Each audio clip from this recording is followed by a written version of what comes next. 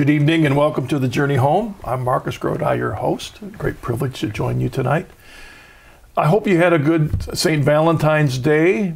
You know, we always think about that day as being a day of sending cards and candy, and that's, of course, a wonderful tradition. But the real purpose of St. Valentine's Day was to remember the martyrs whose name were Valentine, who gave their life in defense of the faith, how important the faith was. And to a certain extent, the Journey Home is about our guests sharing how important the faith is to them in their love for Jesus Christ, and then discovering the beauty of the church.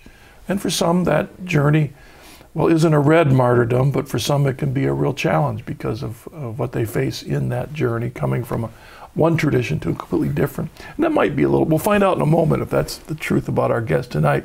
Our guest is April Bright. She joins us from Oregon, and she's a former United Pentecostal. April, welcome to the Journey Home. Thank you, Marcus. It's good to have you here. Thank you. It's good to be here. And I mentioned United Pentecostal, and I'm anxious to hear about your journey because I know that I'm assuming a lot of our guests are familiar with the United Pentecostals in their town, but maybe know very little about their beliefs, and often because their form of worship is a bit different. We just don't understand. So, but I'll get out of the way and invite you to start from the beginning, and let's hear your journey. All right. Well, the church is technically called the United Pentecostal Church International, so I'm just going to call it UPC or UPCI because it's a long name. Okay. They came out of the Pentecostal movement in the early 20th century, and I think it was about 1916 they had a split with the Assemblies of God over the issue of the Trinity. So the UPC is Oneness Pentecostal, and what that means is basically that they believe that God is one, like we do, but God is not three in one, but one in one.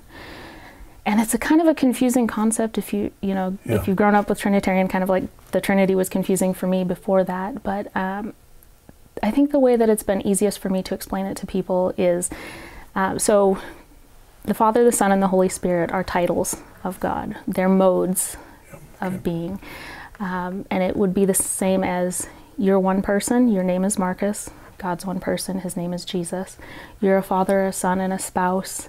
Those are modes of being Marcus, they're manifestations. But they're not different people. You know, you don't relate to your mother the same as you relate to your wife. So that's, I think, the easiest way to try to understand it. And a couple things. When you have a movement like the Azusa Street movement, which led to the Pentecostals, so many of them were not converts from nothing. They were coming from other traditions that had experienced this awakening of the Spirit. Yes. All right. Well, that also involved how much of the past do we keep? Right. And so the Trinity is a good example of, well, show it to me in the Bible. Yes. And so since the word Trinity isn't in the Bible, and you have a lot of different expressions of the relationship between Father, Son, Holy Spirit, you have different teachers guided by the Spirit trying to understand what and that's really what it comes to. I don't want to be critical of the movement yet as we're just starting the story, but again, when you take tradition, in the church and you set it aside, and all I've got is the Bible and the Holy Spirit guiding me, you're going to end up with problems, which is exactly what happened in that movement. And another thing is that when you jettison history, right, and you're looking at Azusa Street in I think it was 11 or whatever it was, and the awakening of this, and you kind of jettison all of history, you forget that modalism was already around back in the 4th century or 3rd century, that they already tried it back then, and the church said, that doesn't really explain God. But we won't, I'm jumping ahead of ourselves. Yeah. So there's the background of what you were in. Now, were you born into that faith? My parents got involved with it when I was about 2. So basically, I mean, my earliest memories are my mom teaching me about God, teaching me about prayer, telling me, you can tell God anything. He's always there with you.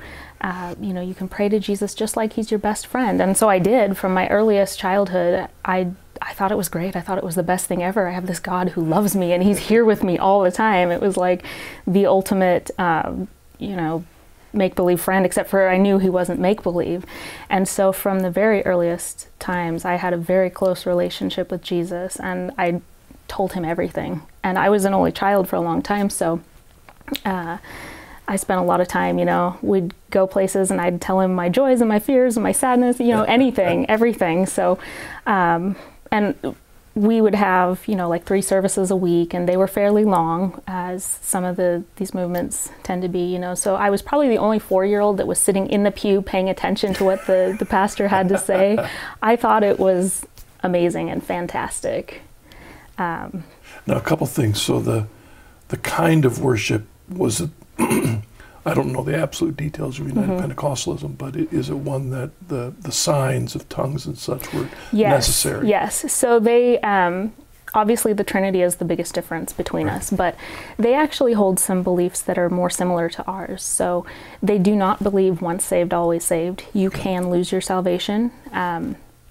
They do believe that baptism is necessary for salvation, which a lot of Protestants don't.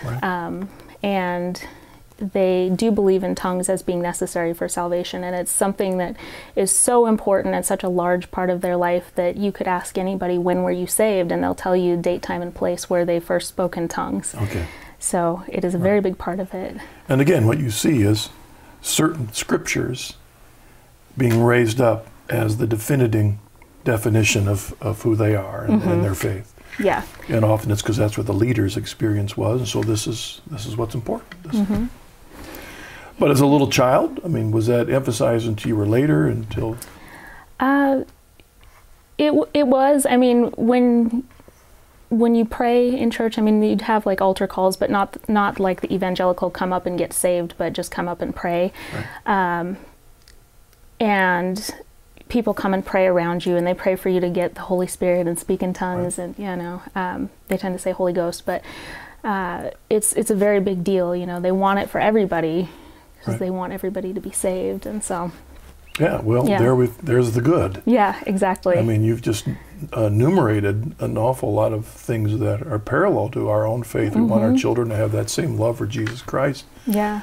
And dedication to prayer and wanting everyone to be saved. And that's, praise God. Yeah, it was great. So I loved it. I went with my parents weekly, when I was about probably 6, I remember a pastor giving a sermon about the wisdom of Solomon, and about, him praying for wisdom to lead his people correctly, and and then the story of knowing who the mother was of the baby, and I thought he was the most amazing man. Of course, the sermon didn't include his fall from grace, but he was my hero for years, and I went home and I prayed. I said, God, I want that wisdom. I want the wisdom to follow you wherever it leads me. I don't know where it will, but I honestly believe that's part of the reason that I'm here today, because at that young age, I really wanted to follow God anywhere, even though I didn't know where it would be. You wanted the understanding and the wisdom to know his guidance and his will. Exactly. Did it protect you as a young woman through as you grew? Was it a conviction that was strong for you? Yeah, I think so. It was. As I got a little bit older, I mean, when you're 6, you can't really completely understand that prayer, but as I got older, it became more important to me, thinking about where I had come from and what it meant truly to follow God. And in the UPC, missionary work is kind of a big deal. And I thought at first, when I was real young, maybe I'll be a missionary someday. But some traditions, like the Baptist tradition, when you get of age, you're expected to be baptized in the Baptist tradition, or confirmed. Is there a rite of passage like that? Well, it's not so much a specific age, or not necessarily a rite of passage. I think speaking in tongues is more of a rite of passage, but it's usually up to the parents and the specific preacher, and they kind of decide when the child is ready, when they feel like the child is, has gotten to the age of reason. Okay. So did that happen? It did. I was I think about 7 or 8, and then I was baptized. I remember I bugged my mom for a long time. I want to be baptized. because baptism is necessary for salvation. And I was like, well, what happens if I don't get baptized, Mom? So eventually they decided that I was ready and they let me be baptized. Now, when you're of age, are you also being prayed to speak in tongues at that time? After you've been baptized, they really emphasize, pray to receive this. And so eventually, my mom said that I spoke in tongues. I don't remember it. I mean, I was pretty young, so, but it could have happened. All right. And so at some point after I was baptized, as I did get to the age of reason, I started having a lot of issues with the interpretation of Scripture. And I remember when I was really young saying to my mom, but that's not what it says, when we would go to church, and mostly it was over the issue of the Trinity. And my poor mother, she didn't really know what to say to me or where it was coming from, and she probably didn't completely take it seriously because I was a kid. What does an 8-year-old know about Scripture, right? But it really bugged me, and there were a lot of verses in Scripture that I would go home and I would say that's just not right, We just had the baptism of Jesus this morning, or yesterday morning, and that was one of them. I mean, he's baptized, his Father's voice comes, and the dove descends, the Holy Spirit descends like a dove, and then in the Garden of Gethsemane, and he's praying to his Father, and I would say, but who's he praying to?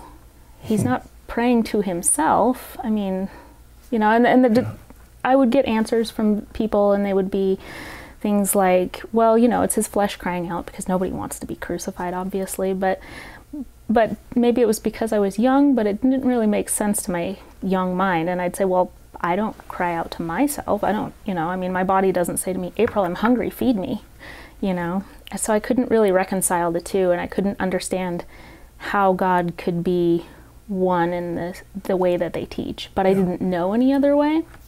I had no idea.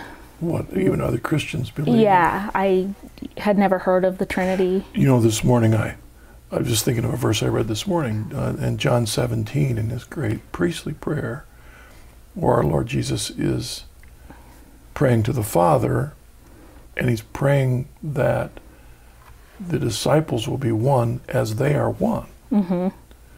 Well, he's talking to the Father. Well, if their oneness is just a mode, well, then what does that mean for Christians? Are we just modes of one another? Or, it's the parallels get funny when and that's why the early church looked at this idea and said, no, of course not. That's not.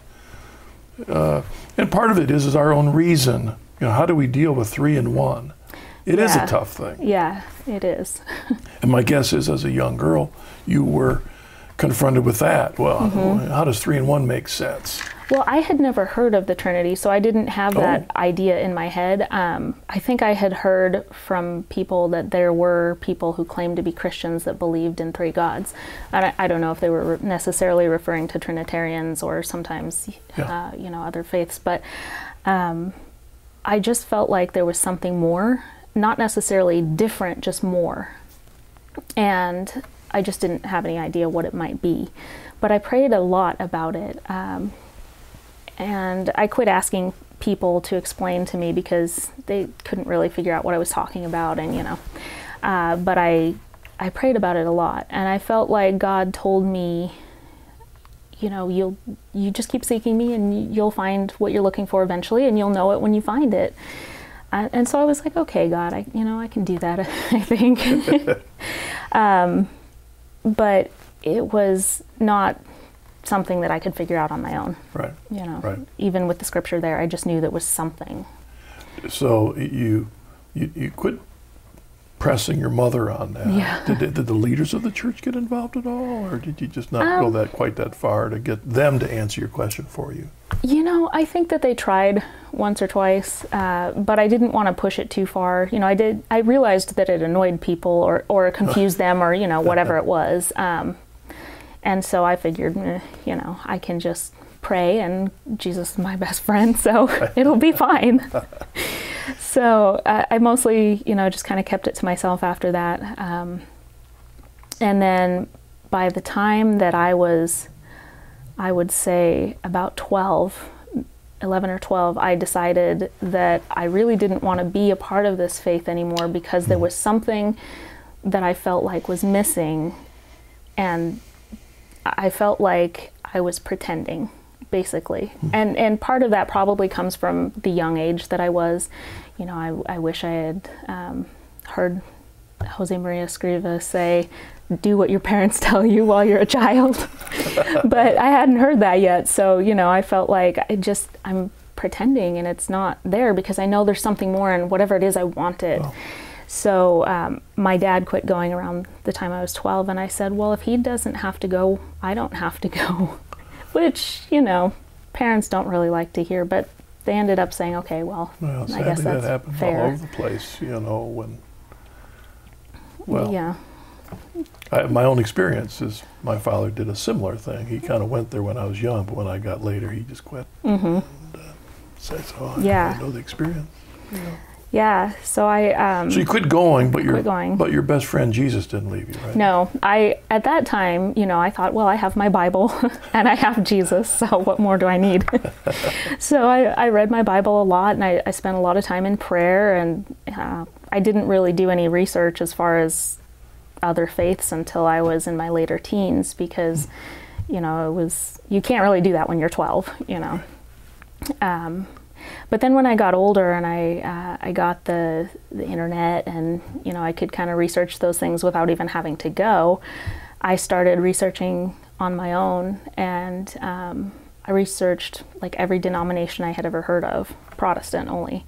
I grew up in Utah. It never occurred to me to look at Catholicism or even Orthodoxy, because there are very few Catholics in Utah, and it just wasn't on my radar. It would have been more of a temptation to look at Mormonism. Yeah. There you're surrounded by that. Yeah, and especially then. But I just didn't even ever think of it. So I would research a denomination and learn all about it, and I'd say, nope, that's not the one I'm looking for, and move on to the next one. And was it usually a doctrine that turned you off? Yeah, it was. So I would, I had some family that was extended family that was Baptist, and I thought, oh, well, I'll look at the Baptist church, and then I found out that they believed once saved, always saved, and didn't believe that baptism was necessary, and I said, no, I can't do that. It's just, that's not what I'm looking for. It's not right.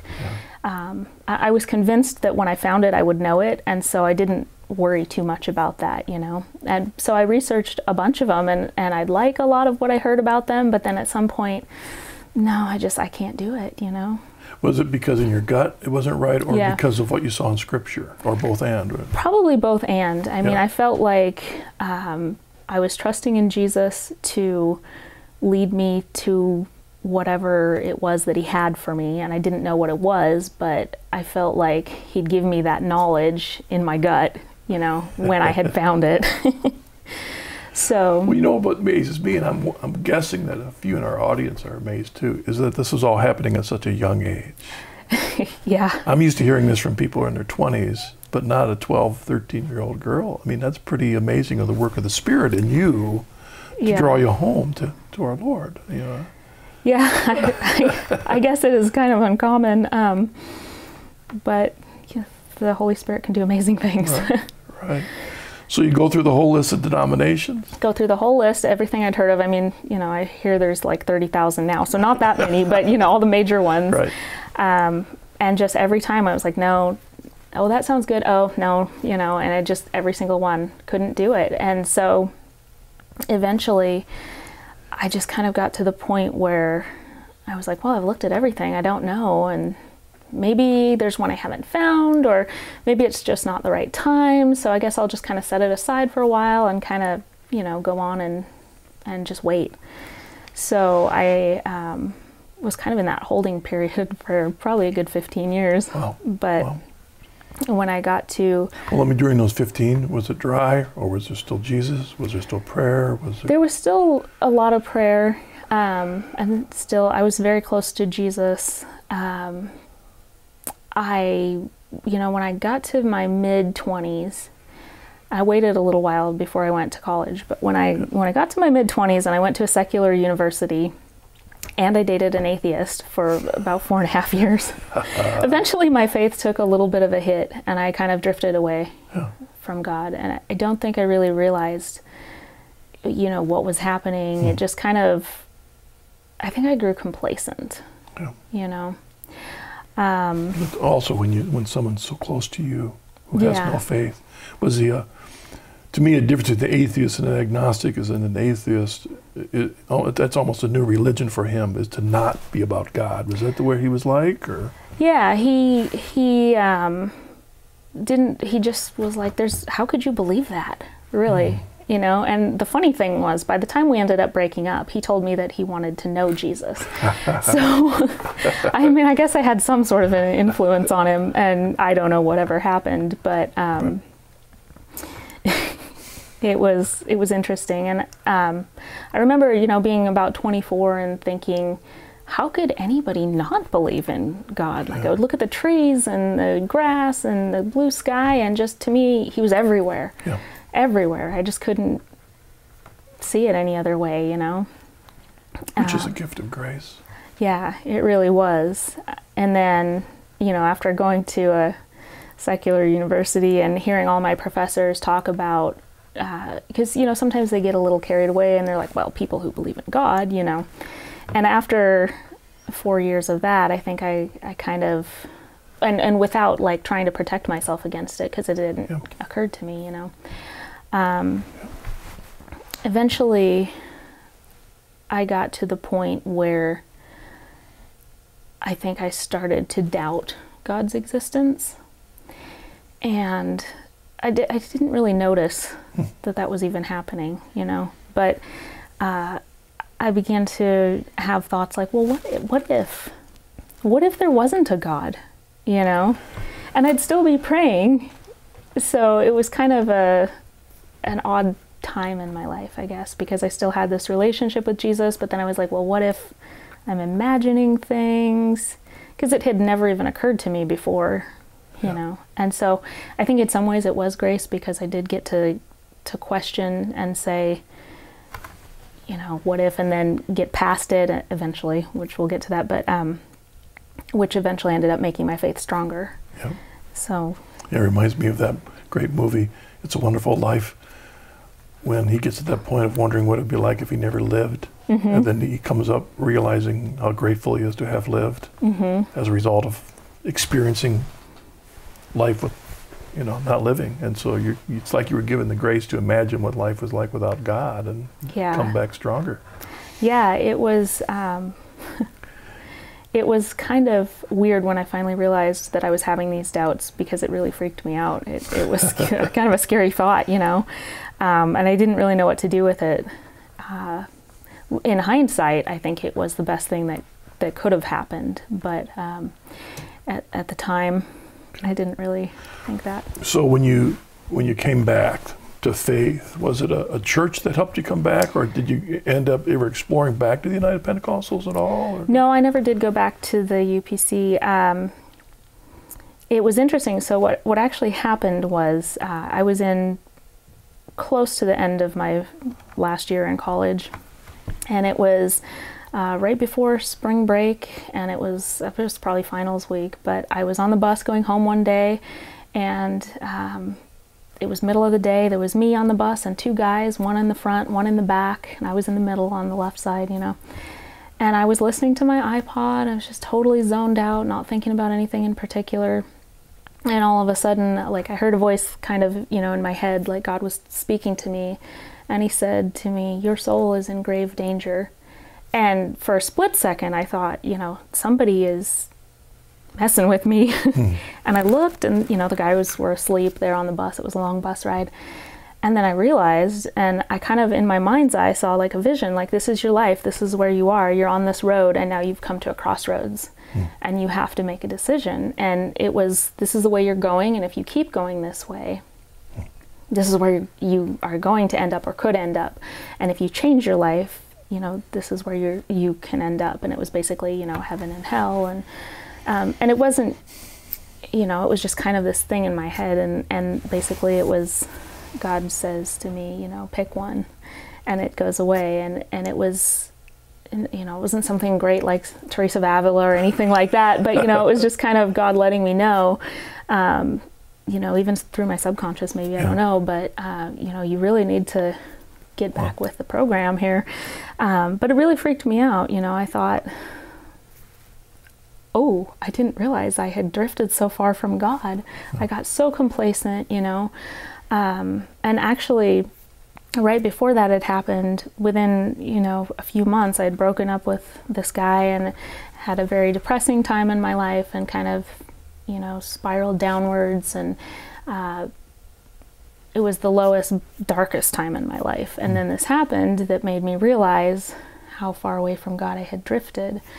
And so I went home and I prayed and I cried and I said, oh God, this is not what I wanted, you know, to drift so far away from you. And, you know, what do? I've looked at all these denominations before. I don't know what to do or where to go. And so I just prayed and I thought, well, you know, I'm going to have to start going to church again, but I don't know where I'm going to go to church. And then the next time I was at school, a classmate of mine who was fairly new to the area, it was like her first or second term, she asked me, hey, do you want to go to church with me? And I said, oh, this is a sign from God. So I said, oh yeah, definitely. Where do you want to go? And she said, well, I haven't picked a church yet. Where do you want to go? And I picked the Baptist church in town because it's the largest church in town. And I didn't want anybody to know that I was not a member, because in my experience, growing up, when you came in and you were a newbie, everybody knew, and they came and said, oh, are you saved, or are you, you know, whatever. And I didn't want that. I wanted to be completely incognito. So I went to the Baptist church with her a couple times, and she decided to go elsewhere. She wanted that small church feeling, and so we parted, but I kept going there. I went there for about a year probably, and it was a really great church. I loved it, loved the people there, loved the pastor. Everybody was super nice. I just really enjoyed my time there. So what you were drawn to was the fellowship and the worship and the music and the preaching and all that.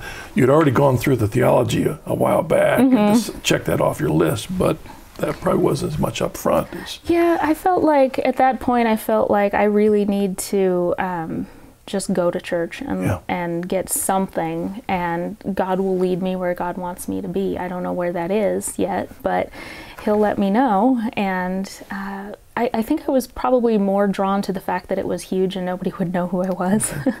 but then once I started going, everybody was amazingly wonderful, you know. Became part of the family. Yeah. All right. Well, April, we're going to pause there and take our break. Leave you as a Baptist for a moment, and then we'll come back in a little bit and pick you up on the journey. All right. See you later.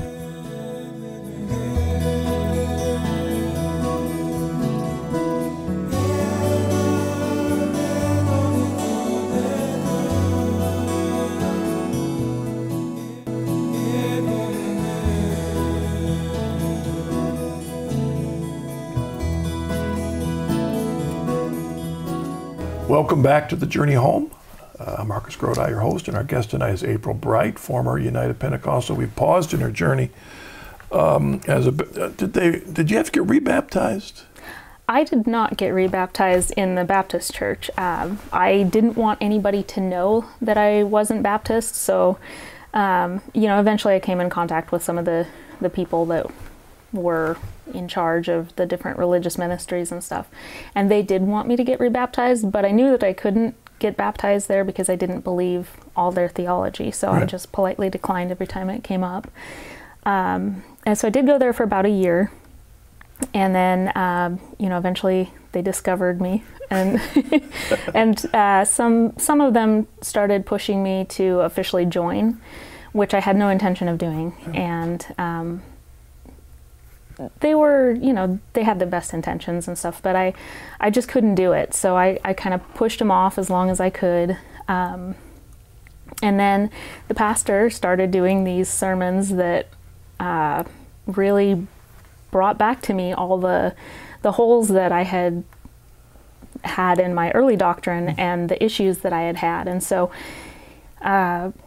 he did a sermon, like a 2-week sermon on how baptism was not necessary for salvation, and I just wasn't happy with that, I guess. You know, I was like, oh man, why do you have to talk about that? And then he did a 3 or 4 week sermon set on the inerrancy of Scripture. And by the time that he got done with that, I was ready to never go back to that church, because it really brought to mind the issue of authority. And, you know, a lot of converts have that issue, and it had never really occurred to me before. But as he went on about how Scripture is inerrant, and everything that is supposed to be there is there, and everything that's not supposed to be there is not there, and this is what, you know, this means, and this is what that means, and whatever, I got to the point where I thought, I believe in the inerrancy of Scripture 100%. But I don't believe what you're telling me about Scripture is true, because I don't believe, you know, once saved, always saved, or that baptism isn't necessary. So I don't believe your version of inerrancy. Therefore, who says it's inerrant? I can't take this inerrancy from you, because I don't believe what you're telling me. And you know, I think it was the Holy Spirit, honestly, because, you know, that wasn't his goal, obviously. Right. But I started wondering, if I believe that it's inerrant, how do I know that the inerrant books are in the Bible, all of them? And how do I know that there are no errant ones in the Bible? Because where did the Bible come from, and who decided that these are the books, you know? And I believe that the right ones are inerrant, but how do I know they're all together and where they should be, right? And then, so between that and the pressure I was getting to officially join and get baptized, I just stopped going. So I had gone for about a year, probably. So this was probably about March of 2008 through, or maybe February through 2009. And so I just stopped going. And I think, yeah, probably about February. So I stopped going, and it was funny because right around Christmas of 2008, I was having a conversation with this friend of mine from my teenage years, who we had lost contact for a number of years and had gotten back in touch. And I discovered one day that he was Catholic. Had never known he was Catholic, had no idea. And I said to him, "Are you really Catholic?" He said, "Yeah, what are you?" And I was like, oh gosh, I don't know. What do I say, you know? And so I kind of, you know, stepped around the question a little bit, and it just really bothered me, and it really got to me. And I said, I prayed, and I said, "God, why did you save me from the edge of the precipice for this? Because I'm still wandering. I still don't know what it is. You promised me I'd know it when I found it. What do I do?" You know? And by that time, I was pretty convinced that there was no truth anymore. You know, I wanted 100% or nothing. I wanted the fullness or nothing, basically. It's kind of just my personality, I guess. But I just figured it's just been lost to the sands of time. It's just been too long. There's no such thing anymore. You know, that conundrum that you pointed out in that Baptist pastor is really significant. If this Bible is inerrant and infallible, and everything in there, and yet what he's teaching, you know, isn't true in his interpretation, that eventually undercuts everything. You know, which interpretation? And I can see how that would lead exactly where it's led. And we've heard about people that there you are. You know. Yeah, it was. Hopefully, you didn't lose Jesus in the process. No, I did not lose Jesus. In fact, it made me want to seek him more. But it did depress me, because I felt like I've spent, you know, all this time searching, and I still haven't found. You know, when are you going to give it to me? And I think I did tell God, you know, you're going to have to give it to me soon, or I don't know what's going to become of me, because I can't just go on just searching blindly forever. So then, like I said, I got in touch with that friend, and it was funny because I didn't talk to him again after that. Like, our communication just kind of disappeared, you know? He dropped off the face of the earth. But for some reason, it made me curious about Catholicism. And not even from the standpoint of, hey, maybe this is for me, but more of, it wasn't something that had ever been in my life, like because of growing up in Utah, had no idea what it was, none whatsoever. So it made me really curious. So I started researching it, and then I discovered that I had EWTN, and I started watching it. And I think the first program that I saw on EWTN was The Rosary with Mother Angelica, and it confused me so much. I had no idea what was going on. You had no file folders in your head. Yeah, to put no it, clue. understand. And the description. It wasn't Mother, it's just the Rosary, all of that. Exactly. Right. And on the description, on the cable, you hit info or whatever, and it comes up on the screen, and it says Mother Angelica discusses the mysteries of the Rosary. And I thought, oh, it'll tell me what a rosary is. No. But then the next thing I discovered was at the time they were running catechism series, and I thought, oh, this is great. I can find out what Catholics believe. Yeah. And he was funny and entertaining, and just, I enjoyed listening to him a lot. The next program I discovered was The Journey Home, and I thought, oh, this is perfect. I can find out why people become Catholic. This is awesome. And so I watched that religiously and was just amazed every time. And then the next show that I discovered was Scott Hahn's Reasons to Believe. And because of my scriptural background, I knew what he was talking about. I didn't have to go get my Bible and look it up. I knew what it was. And every single thing that he said, I was like, oh, that's what that means. Oh my gosh. And it was like the holes that I had had in the doctrine, or that I had felt that existed as a child, it was like a puzzle with pieces missing. And every week when I would watch him, it was like he was taking the puzzle pieces and putting them into my puzzle one by one. And so it was great, because not only did I agree with it, but he was like answering my questions. He had the missing pieces. But then it kind of scared me, because at some point I was like, oh, maybe this is what I've been searching for all this time. And I had never been anti-Catholic. It just wasn't on my radar at all. But it kind of scared me, because it was very different than what I had grown up in or any of the churches I had ever attended. But then one day,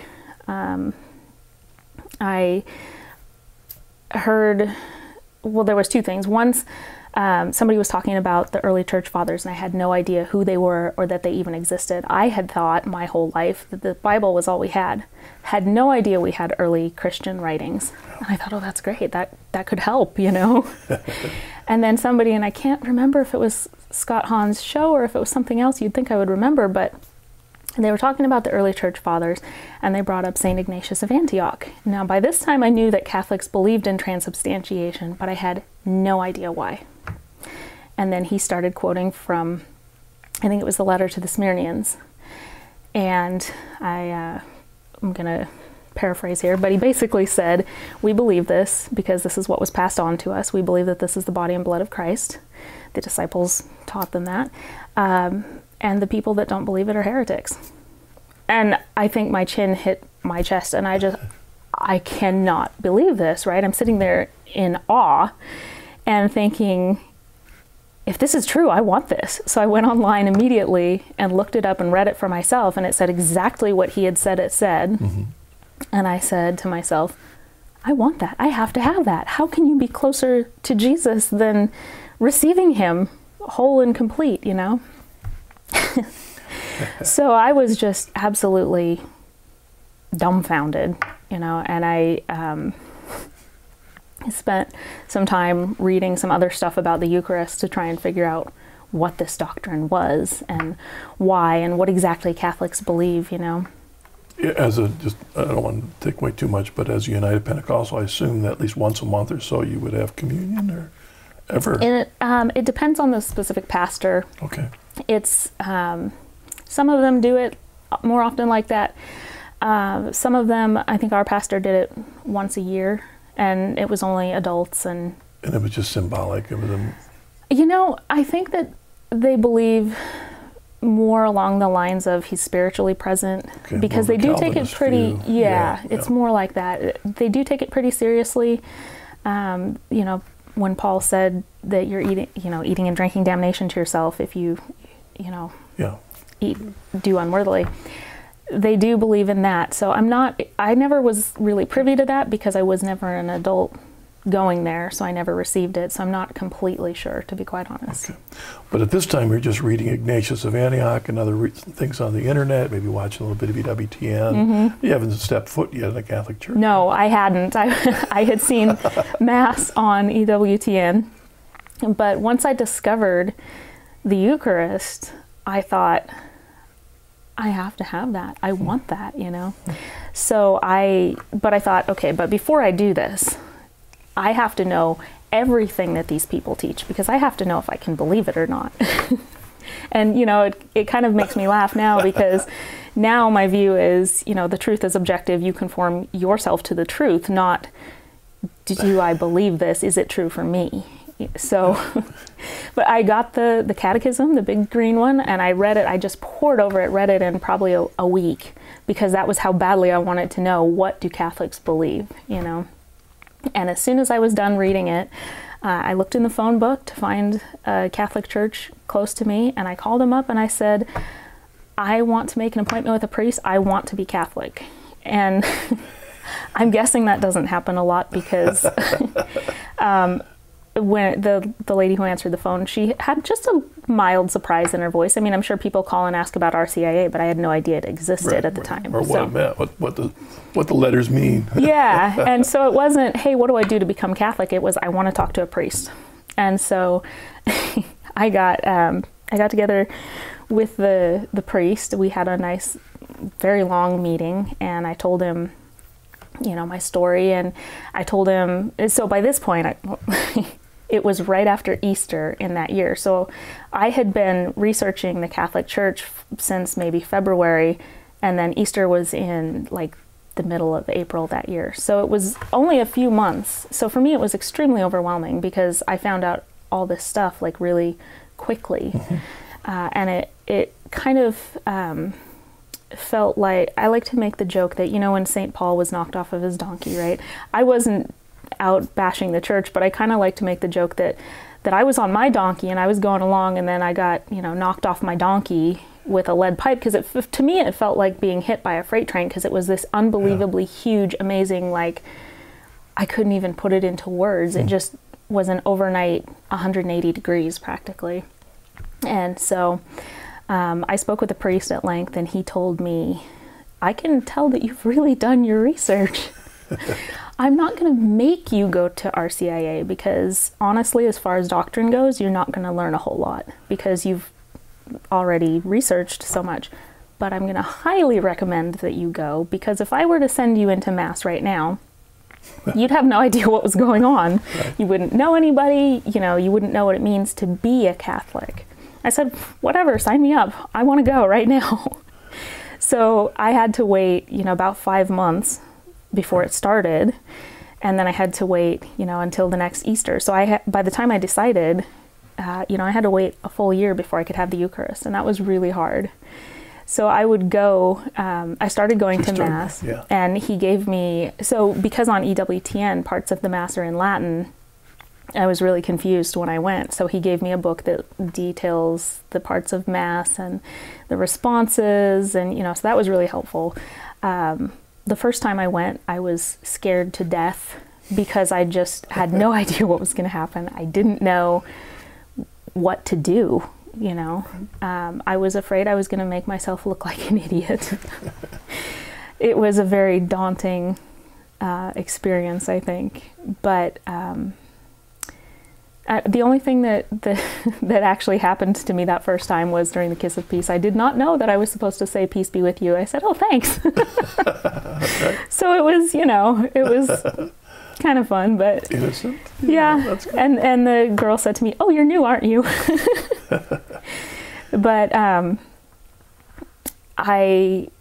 went through the RCIA process, which was amazing.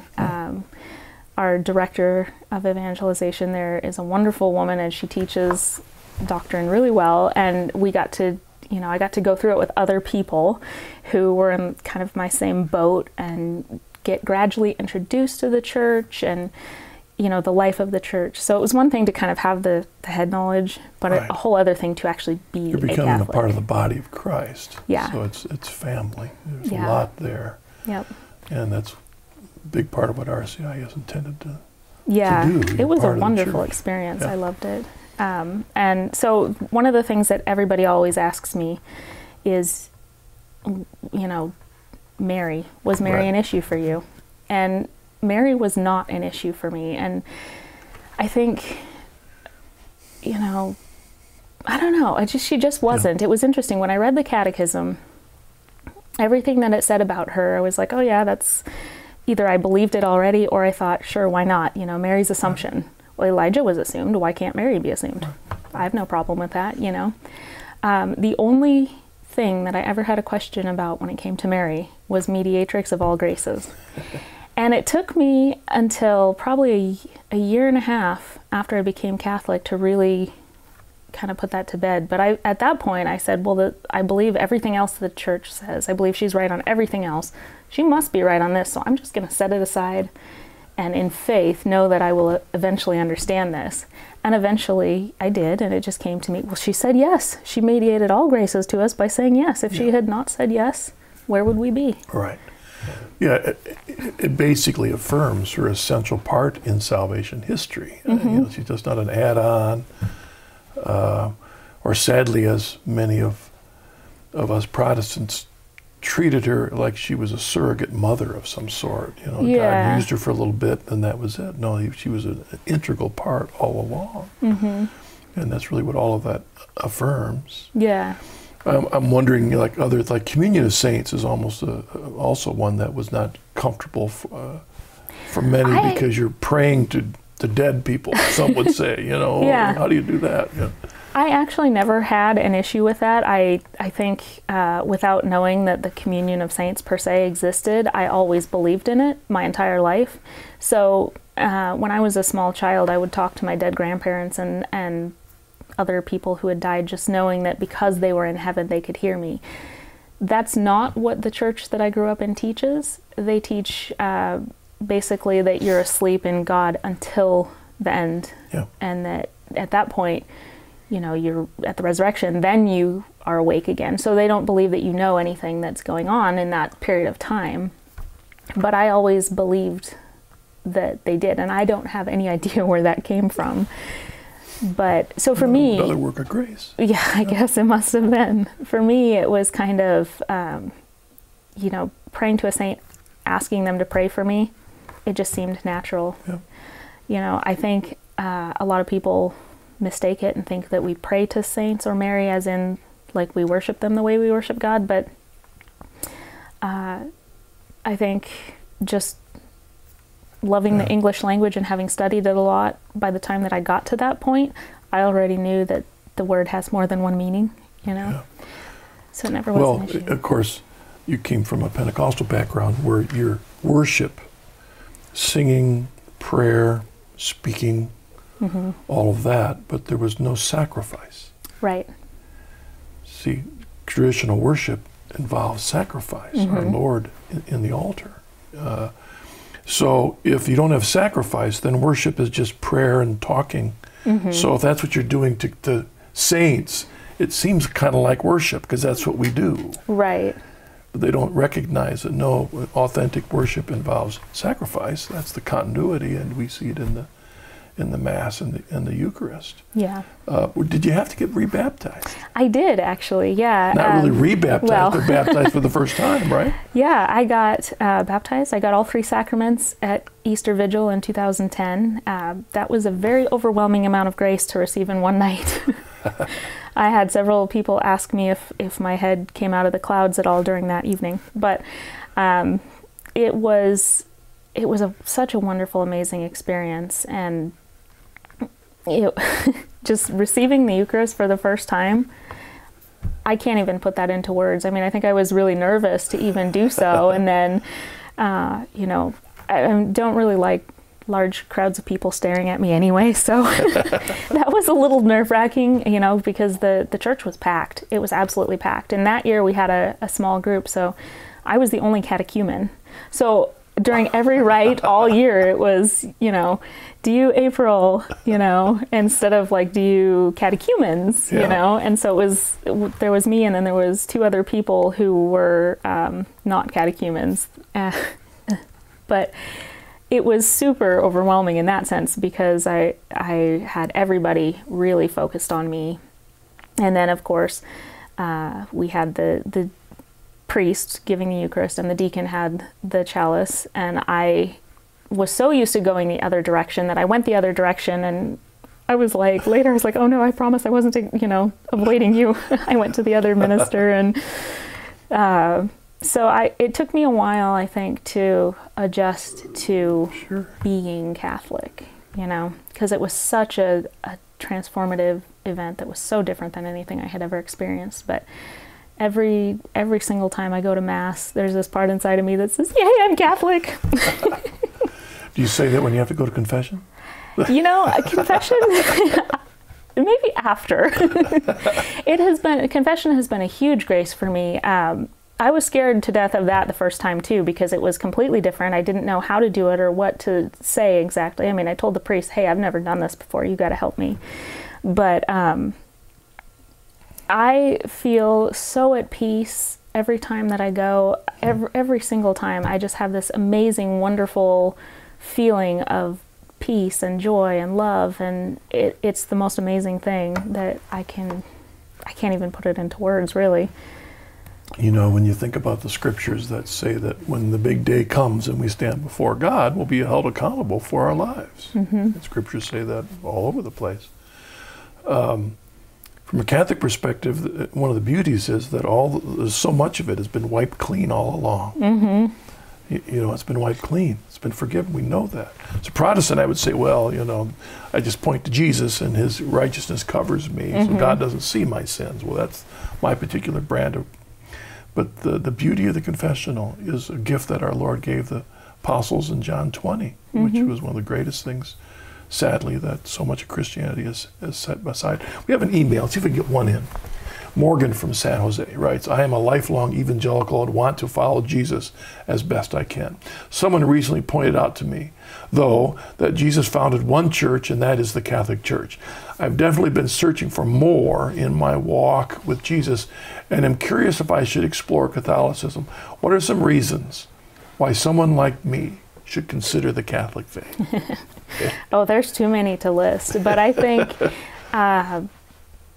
I really think, for me, obviously, the Eucharist was a huge deal. I mean, I know it isn't the hinge pin for everybody, but I really wanted to have the deepest, closest relationship with Jesus that I possibly could. That had been my lifelong goal.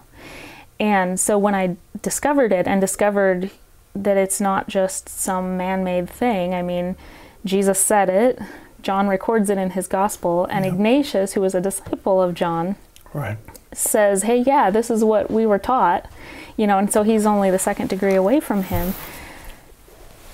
To me, that was the biggest thing. I couldn't imagine knowing that existed and not being a part of it, and when I had been a Protestant, John chapter 6 was so confusing to me. I thought they must have thought he was nuts, and obviously they did, but I could not figure it out. So when I heard that the first time, it just all kind of fell into place.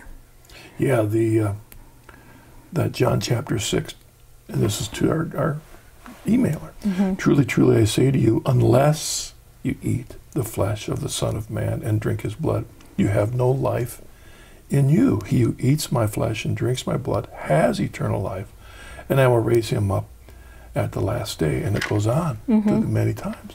I mean, how do you deal with that? Exactly. How do you deal with that?